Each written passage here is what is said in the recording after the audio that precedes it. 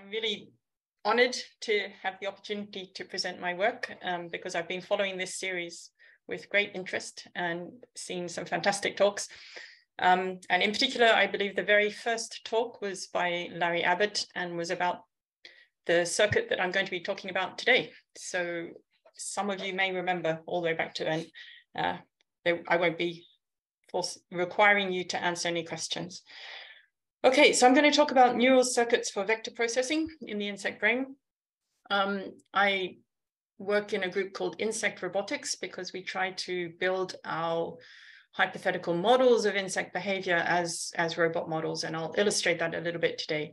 And I'm going to focus today on one particular insect behavior, which is path integration. So as shown here, that an ant, for example, can leave its nest, go on a complicated path, and then when it finds food, take a direct route back. And the reason I've shown this other picture here, this is actually what's called a traverse board. And this is how sailors did dead reckoning for many, many years. And it seems like insects are able to do exactly the same. So they're able to integrate their legs of their path and use that to keep track of where they are relative to their starting point.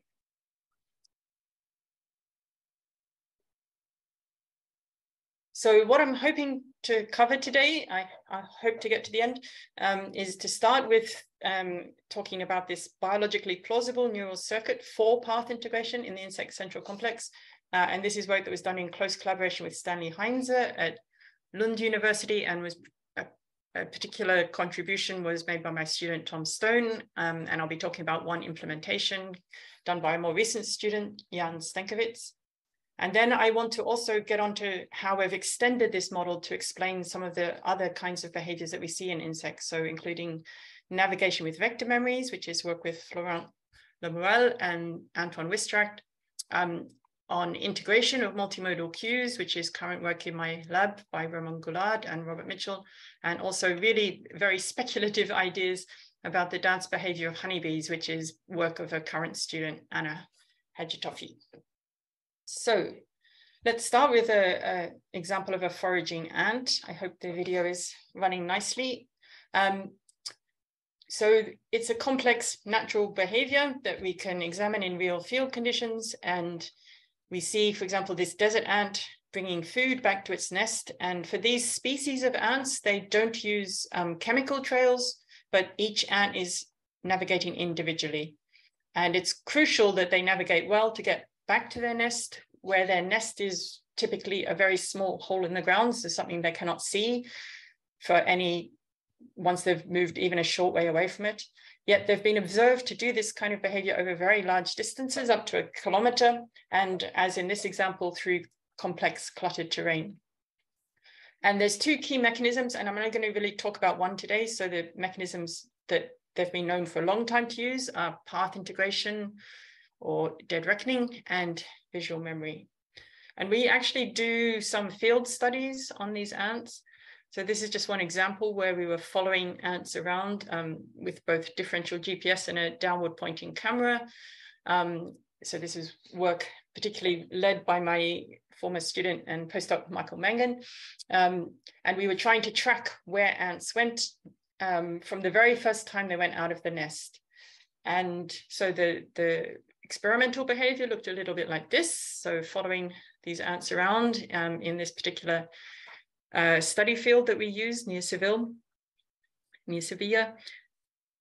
And then we have this downward facing camera, and some wonderful work by postdoc Benjamin Risser managed to track the ants from this moving camera image in this cluttered terrain so that we could try and extract their tracks.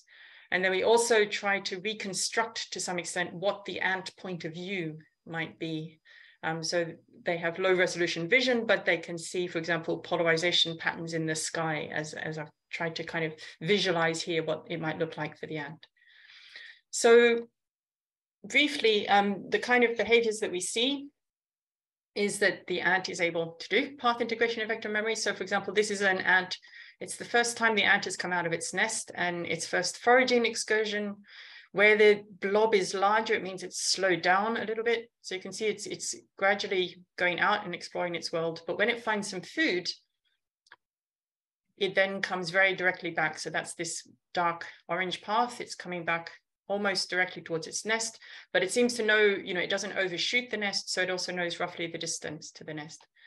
And then the second time it goes out, it doesn't go out randomly, but it actually goes back to where it found the food. So that's this second outward trip, and it comes back on this second homeward trip, and you'll see that second homeward trip is actually extremely similar to the first one. So this first behavior is path integration. So on their first outward path, they're managing to keep track of where their nest is, and so they can go straight home. And they're also remembering where the food was when they got it, so that they can go back out again. They're also known to use visual memory. So in this case, if we pick up the ant and put it back at the food location and let it go, it's actually able to follow this path that it's seen at most twice all the way back to the nest. But I'm not actually going to talk about that today. If you're interested, we've built models of this behavior, looking at how memory in the mushroom body of the insect might be able to explain this behavior. But today I'm going to focus on the path integration behavior. And as I mentioned, there's been some amazing experiments in for example, salt pans, where ants have been shown to go over very long distances. And the classic test for path integration is that after they've gone out on this long distance, you pick them up and move them so that you see that they run back in exactly the vector and then search at exactly the length of where they think they are. And what this shows is that they're not using, visual cues or chemical cues or anything else. They're just using what they know about their displacement. Although they can use visual cues. So as in this example, it runs all the way back, but then once it starts to search, it actually searches back towards these visual cues given by this bit of geography in this example. Okay, so we might say, what's the problem? Okay, I mean, all you need to do path integration is just integrate velocity along your journey to maintain a location estimate, the home vector. So I think one of the interesting problems is to say, well, what frame of reference or coordinate system should the ant be using? And this is examples taken from a very nice paper that I highly recommend by Vreeswijk and Chung, published in 2010, where they basically talked about, well, what are the possibilities? So potentially the ant could use geocentric coordinates. So based on its home, it could keep track of its own position. So this is the ant's position and its heading angle. So it could do that in geocentric coordinates, or it could do it in polar coordinates. So it keeps the distance and the angle from the nest. Or it could do this in an egocentric way. So the ant at any point in time could know where home is relative to itself, where it basically has either Cartesian egocentric coordinates, so they're kind of aligned with its own body axis, or polar egocentric coordinates. So again, aligned with its own axis, but now expressed as an angle and a distance. And the update equations, basically the equations below show what the animal has to do to update. So on each step, how it needs to change its estimate of its, for example, in the geocentric case, of the X and the Y value as it moves. So what they discuss in this paper, what Vreeswijk and Chung discuss in this paper, is why initially you might think the obvious thing for the ant to do would be to have egocentric polar coordinates, because that's basically telling it what it needs to do to get home. It needs to turn by theta, and it needs to move the distance r dash, in this case, theta dash and r dash. So that might, and a lot of people have assumed in the past that this is how they should be encoded in the brain. But as they point out, there's actually a few problems with using polar coordinates in general. In particular, that as you get closer and closer to home, and as r gets smaller and smaller, you have this term in the equation where you're dividing by r, so that the rate of change of your angular estimate starts to be very fast. So it tends towards infinity as r tends towards 0. So you're actually going to end up, for example, if you ran straight over the nest, you have to have a hugely quick change in your angular estimate. So that's slightly problematic for the update equations. Secondly, if you use egocentric Cartesian coordinates, you have a similar problem, but now it has to do with how quickly X and Y will change. So basically, if you use at A and you rotate on the spot and you're keeping track of H in terms of X dash and Y dash, then you're actually they're going to be changing really, really fast. As you turn around, X will get very small and then very big, and then Y will get very small and very big. So simply rotating on the spot, which isn't changing anything about your distance, direction from home, is actually requiring very, very rapid updating of your coordinates. And then for both egocentric and both polar situations, you can see that the update equations actually require you to know your current position, your current vector state as input to update the home vector state. So they conclude from this kind of analysis that really probably the best system for any brain to use is actually to use Cartesian geocentric coordinates, because on any update step, you just need to know how you moved, and then you can put that in to update your current position. So your change in position only depends on what you just did. You're changing these coordinates. But obviously the problem then is you have to, if you have a geocentric Cartesian frame of reference, then you have to do some kind of transformation to control actually running home. Okay, so a model that was proposed quite some time ago, in 1995, before we had any clue really about anything that could be going on in the insect brain, for path integration was proposed by Wittmann and Schwegler. And this is a hypothetical, they just hypothesized this neural circuit, and it's a circuit that uses redundant geocentric Cartesian encoding. So what I mean by redundant is that we have more axes than we need. We don't just have an X and Y axes, we have axes in multiple directions.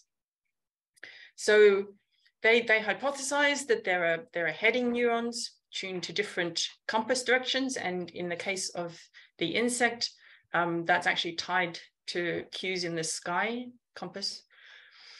And then that each segment of a route could be encoded in this sinusoidal form as a kind of form of activity. Well, either you can think of it as the projection of your current, your little vector that you're moving, you can think of it as the projection onto each of these axes corresponding to each direction, or you can think of it across all these heading directions as a sinusoidal encoding, sometimes called the phasor encoding of the direction, where the phase of the sine wave corresponds to the direction that you're moving, and the amplitude of the sine wave corresponds to the length of this little segment, or you could have it correspond to the speed if you had a constant update time.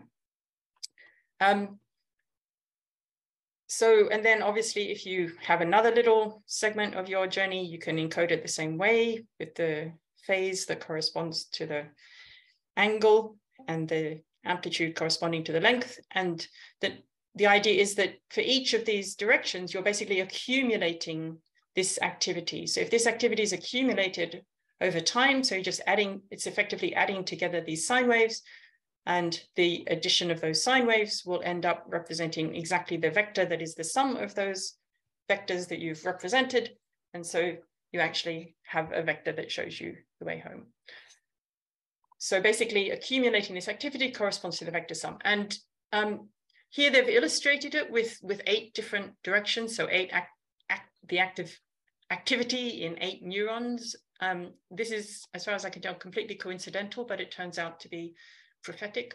And they also proposed not only that this is a way to actually get this path integration, but that also one way to then work out how to get home is to take this representation and shift it, 1 column or 2 columns left or right, and compare how well that matches to the actual current compass direction. And that would let you know whether shifting to the left or the right matched better and which way you should go. But what's also nice about this form of encoding is that even though, as I said, it is a Cartesian encoding, you can still read off very directly the polar coordinates. So here you can tell, if you want the polar coordinates of your home vector, the angle is this lowest activity, and the distance is the amplitude of this wave.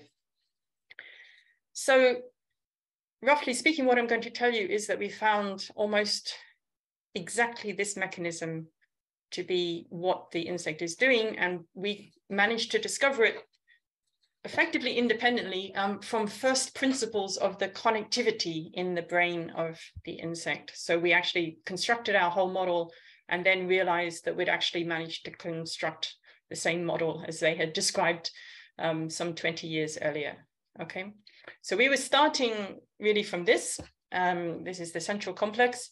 It's an area in the center of the insect brain, and it's being mapped in huge detail now, but one of the leading people to actually map this before all the kind of Drosophila connectome was built was Stanley Heinze at Lund University, who's been working on this system for a long time and has done all this beautiful staining. And this is actually examples from the locust brain of the connectivity.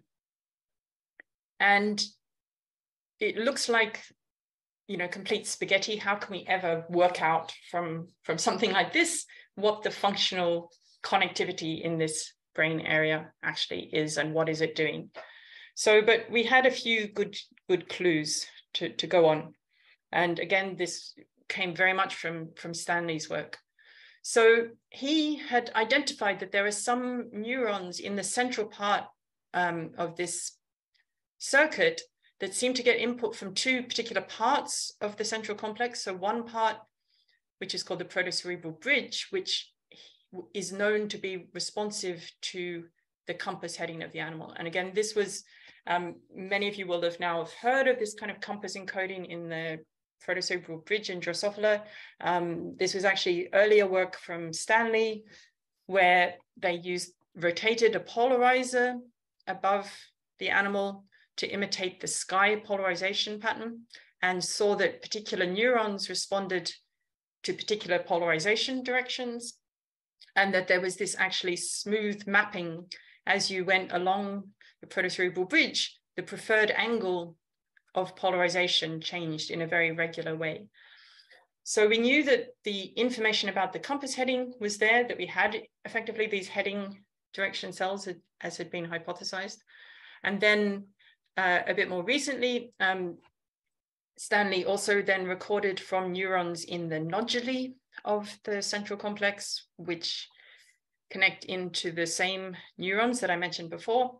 And these cells respond to optic flow. So here I'm sort of showing an example of simulated optic flow shown to, in this case, a bee. And you can have it, you know, as though you're flying forward and the world is coming past you, or vice versa. And in this case, this particular neuron was very responsive to front to back optic flow, not so responsive to back to front optic flow, and also not responsive to rotational optic flow. And in fact, the firing rate of this neuron seemed to kind of change linearly with the simulated velocity of the optic flow. So it looks like a very nice speed input. So as I said, this is kind of, one's coming in one end of the central complex, one's coming in the other end of the central complex, and they get integrated together by this set of neurons which get both those inputs. And therefore, the hypothesis was that they could indeed be doing exactly this kind of accumulation of the rate of optic flow for the particular direction that you happen to be moving in. So that was the kind of first part of the story. There's a little wrinkle in this, in that the optic flow neurons actually had a preferred direction offset by 45 degrees to the left and the right of forward flight. So they didn't actually prefer flight, an optic flow coming directly ahead, but from 45 degrees and 45 degrees to the left and 45 degrees to the right. And the idea here is that this allows the animal to actually encode its ground its ground speed, its ground velocity, rather than just its speed. So basically the idea here is that if the animal is heading, its heading is in a particular direction, but its actual motion is maybe side slipping in flight, so its motion is slightly different, then these two cells that respond at 45 degrees to the left and the right of its actual heading, it will be more strongly activated for the one on the side that it's side slipping to. In other words, it's like an orthogonal basis for its actual motion. And in fact, this idea has now been kind of confirmed in Drosophila in a couple of very nice papers recently in Nature that shown that Drosophila very similarly get input from the left and the right optic flow, and that they can use this to actually estimate their real ground speed in geocentric terms. Okay, so then the second hypothesis was that maybe the output part of this whole circuit could do the steering that we wanted it to do. So this is a picture that actually came from a paper that Stanley published before we'd built the model, but it basically summarizing what he knew about the connectivity. And again, it looks kind of like spaghetti, but you can see there's actually quite a lot of order in there. So I've just told you about these compass neurons that give input, and these speed neurons that give input, and these neurons that get input from both of those. And then there's another set of cells which actually then connect out of the central complex to steering outputs. And they also get input from the compass cells, and they get input from these putative integrator cells, but with this very interesting offset. So just to summarize, rather than trying to explain it with this complex diagram, we actually then tried to say, well, what's actually functionally going on here? So we used a force graph method to try and find what this connectivity actually is. And we were rather pleased to find that it actually really comes out as this ring for path integration and steering.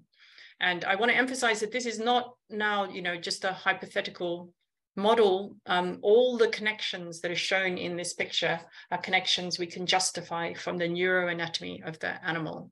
So we literally, Stanley gave us a list of what the connections are, and then we put it in a force graph, and this is what we got. So the key thing here, now we have a central ring, which is showing you the heading direction cells in green. And then in the middle, we have what we're calling the memory cells. And these memory cells get this input from the speed neurons. And so you can see that they sum up. And so we hypothesize that they are summing up the speed for that particular direction.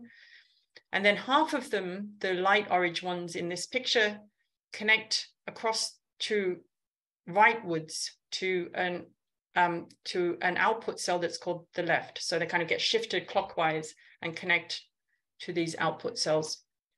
And then the other half of these cells, the dark orange ones, are shifted anti-clockwise and connect to the other cells. Okay, I think I've got my light blue and dark blue mixed up here, so sorry about that. But you can see, so all the cells labeled R, which are the right output cells, get output from one of these clockwise shifted memories, and all the left ones get input from the clockwise, anti-clockwise shifted memory. Okay, and then these cells, output cells, also get direct input from the heading direction. So they get information about their current heading direction and memory shifted to the left and memory shifted to the right. So basically what they do is that they're comparing the current heading to this left and right shifted memory. And so if the memory matches better when you shift to the left, then that tells you should turn left. And if the memory matches better, if you turn to the right, you should turn right, because you're trying to go back in the direction that your memory has stored. So they basically, the global output of all the left cells versus all the right cells tells you which way you should turn to match your current heading to the direction you want to go. So let me just show you a little video of this happening. Sorry, that's the end. Okay, so this is the bee flying out. And you can see that the direction that it's heading is always kind of encoded in this inner ring. And the further it goes in the opposite, further it goes up, the more the memory accumulates in the opposite direction, because these are inhibitory cells. And then when it wants to go home, the left and the right cells are being activated continuously to steer it directly back home. And it also, once it gets near home, the balance of memory will be very equal. So then it will tend to loop around home. And the further away it gets from home, the more it is inclined to come back again. So I get a search behavior that occurs as well. Okay, so that was maybe quite quick, but I'm hoping there's still time to get on to some of the kind of more developments that we've done with this. So one thing we've done is to actually test this on a flying robot. So this is work by my student, Jan Stankiewicz, where we had a downward facing camera on a gimbal and using that to detect the optic flow. So it looks a little bit like this. You can see the optic flow, and we have two matched filters looking at the 45 degrees right and left. And we use that to try and extract this estimate of the ground speed. And we found we had to include some information about the depth as well. And the upshot is that provided you have some head stability, then you can actually get quite an accurate estimate of your X and Y displacement from this optic flow over the natural ground. And then flying this with the neural circuit that I showed you, controlling the robot. So it's going out on a path with some wobbles in it and a few sharp turns. It's then able to find its way back over these long distances. And this is in quite relatively windy conditions and natural scenery below it. And we can measure, the displacement, the error with distance flown, and in various tests, but in this case, the one to notice is the one in blue, which is the actual outdoor tests. Over 150 meters, we get only a few meters of error in the return. Okay, so let me go on then to the vector memory. So if you recall, I said that when the ant gets back home again, it's actually, when it gets home for the first time, it's actually able to go straight back out to where it found food. So we realized that we only needed to do a very tiny change to the circuit to be able to have it do this behavior. So basically the idea is that when it reaches the food, it stores the current state of its path integration. So that's these memory cells. There's 16 of them. There's 16 values. So it just stores those 16 values saying this is where home is. And then it goes home to the nest. So its path integration goes down to 0. And then it wants to go back to the food again. So what it does is to take this memory that it's stored and use it to inhibit its steering cells. So that makes it's as though it's imagining its path integration is now the opposite of what it was. And it's going to move the whole steering system. We don't have to change anything.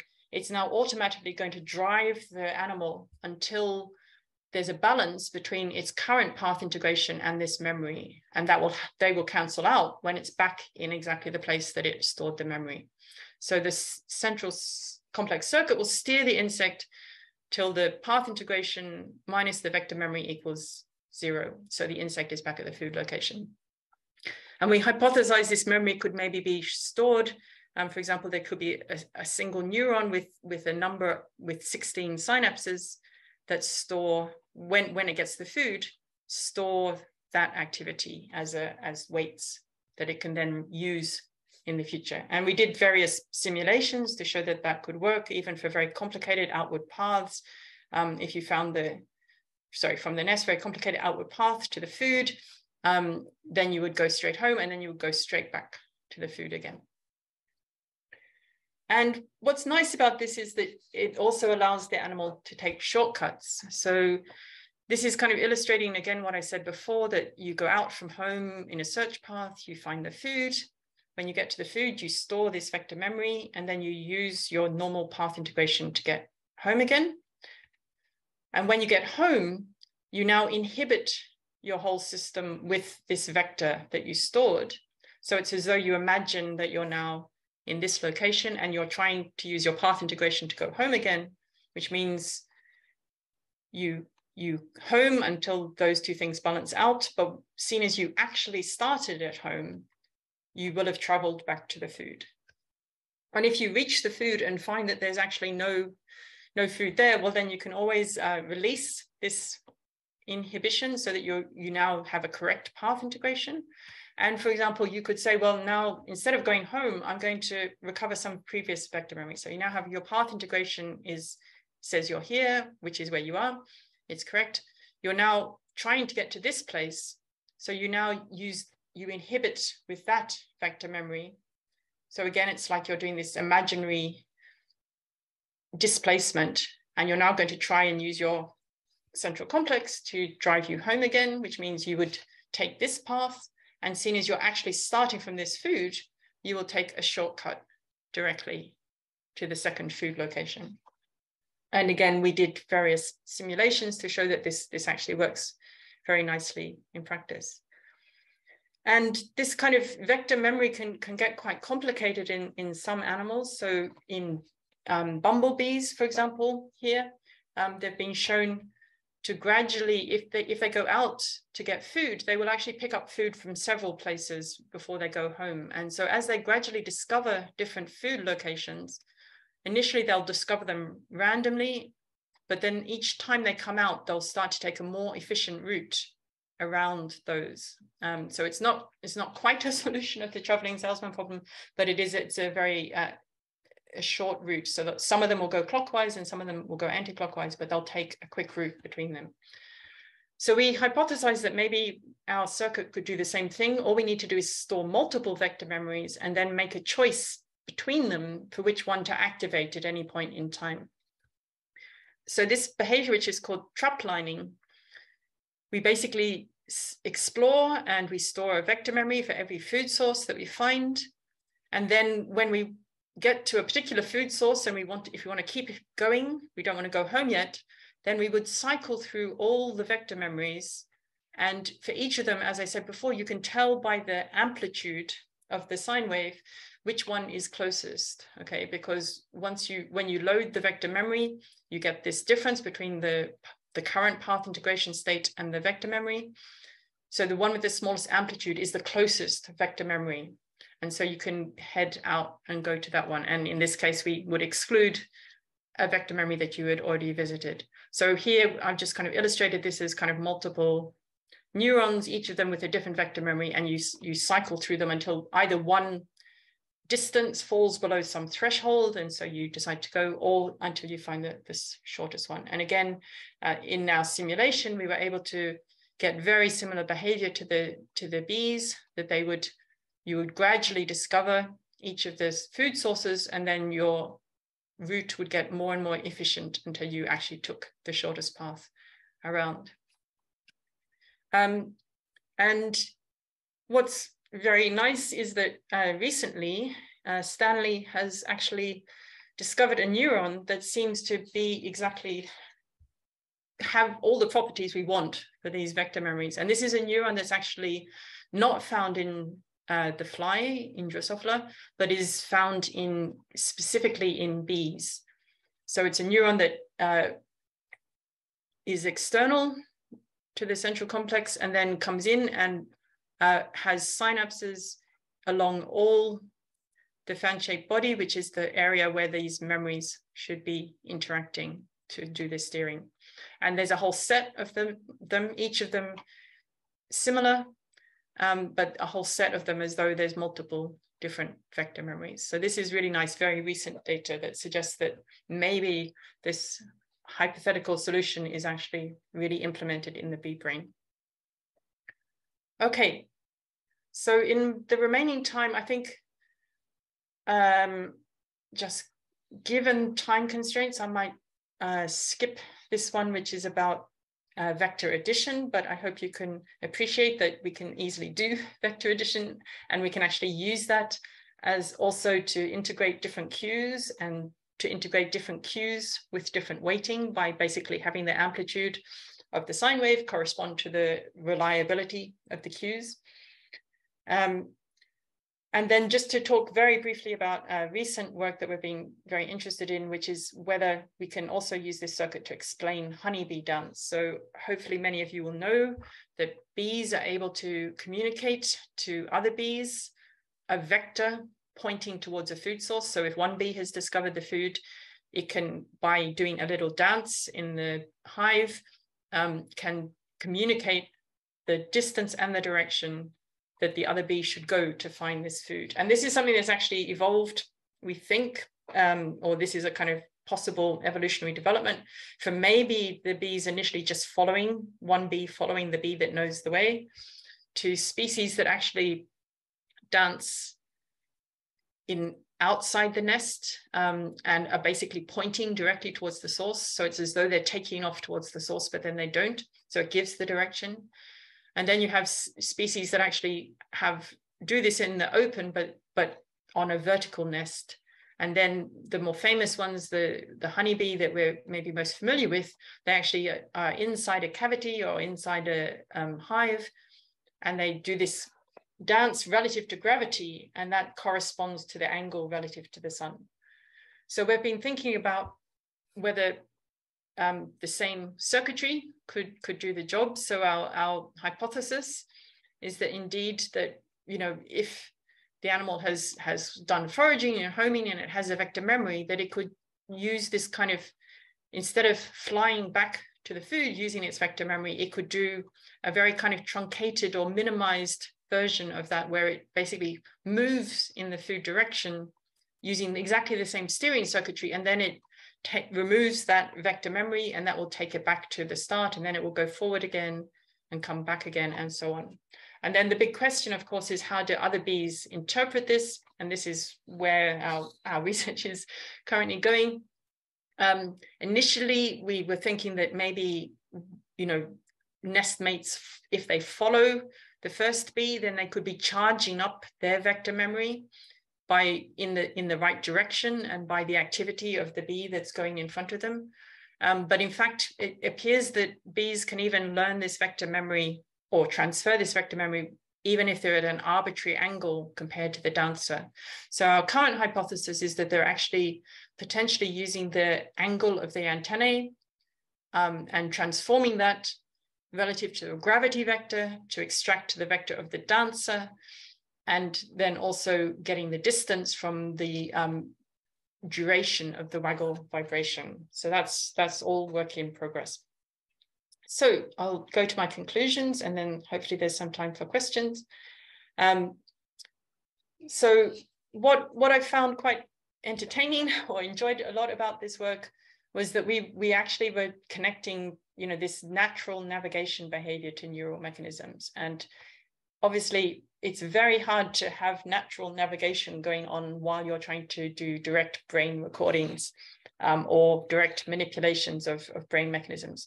So modeling here was absolutely key to be able to link what we knew about the neuroanatomy and some of the neurophysiology of this system to the actual behavior in the field.